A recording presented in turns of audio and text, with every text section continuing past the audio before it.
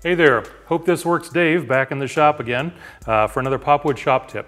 This one's a router tip, and I gotta say, I consider myself to be an old dog, but this was one that I hadn't seen, and when I saw it, I was blown away. It was in our archives looking back through some old issues, and this one was so cool I was in a hurry to actually come and put it on camera for you because this is so slick. Router bases on routers, and we've got a laminate trimmer here, are always essentially designed so that you can use them from either side without having a change in the location of the center. Well, here's the fun part. If you change that location, you can do some pretty cool stuff.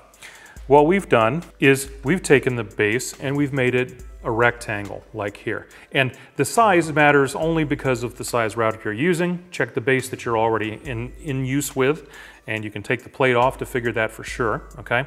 But you can also make this to adjust in different increments, like the piece of paper I've got here showing two different pieces.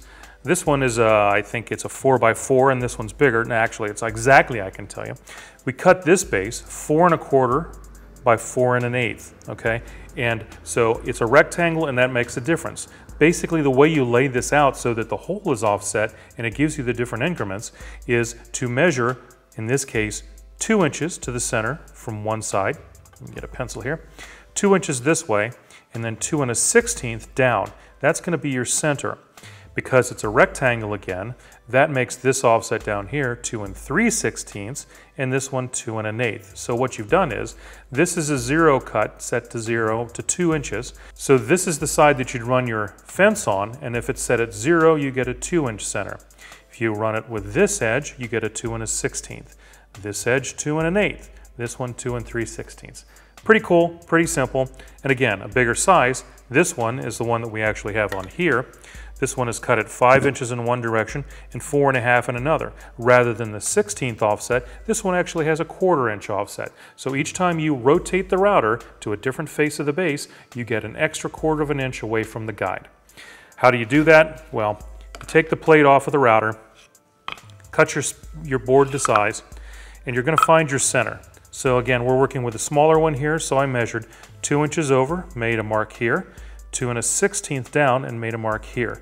That's our new center location. Take your plate, you put it in there. That's essentially what you're going to do. You're going to locate your holes. Now, you need to make sure that you're working from the right side of the base. On this one, the holes are recessed so that they're flush. So this is the down side of the plate. This, so you can read it, is the top side of the plate. So in this case, you're going to locate it this way so that they're in the right place. So you'll find your center, make your marks, and then drill your holes. You've noticed that I've marked, hopefully, 0 plus a 16th plus an 1/8 plus 3/16. That way you'll know which side you need to rotate. Once you've got your plate this way, then you want to take a bit to make clearance holes, and again, countersink from the bottom so that you recess those screws. Then you take a Forstner bit of whatever size you need, drill your center hole, mark it with a good marker so you can see it, and your base is done and ready to use. Honestly, I could have used a little more base because it's a little harder to see this, but you can see 3 3/4, half, and a 1/4 inch there. I've gone ahead and set the depth of the router, so I'm basically taking about a 1/4 inch of a depth cut. That's all we need to show you what we're doing. I'm going to make 4 passes using this as my guide edge. And what I'm going to do is I'm going to use the 0 edge to make the first pass run all the way, then turn it, make the next one stopping partway, and partway for each step. So you can see how it widens out as we go. A little tip while you're here, for any plywood base, a little bit of paraffin on here makes it work a lot nicer. Super simple, we're ready to go. Gonna plug this in.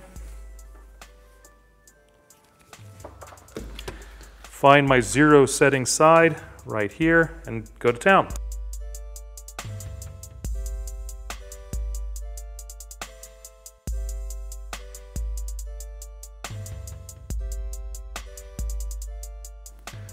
And there you go. We can see the progression of the piece of the width as we turn the base to a different side. We've got a 1/2 inch to begin with the long piece, 3/4, 1 inch, and 1.25 just by turning the base. And you don't have to do this just to whiten out. You could actually just use this as a reference point, saying that you need to make one piece that's 1/2 inch, turn it all the way, and you've got it offset by 1/2 inch. So there is a very cool router trick for today, one that I'm going to use in my shop. I think it's one that you'll find a place for in your shop, and hang on till the next time and we'll show you some more great shop tips from Popwood.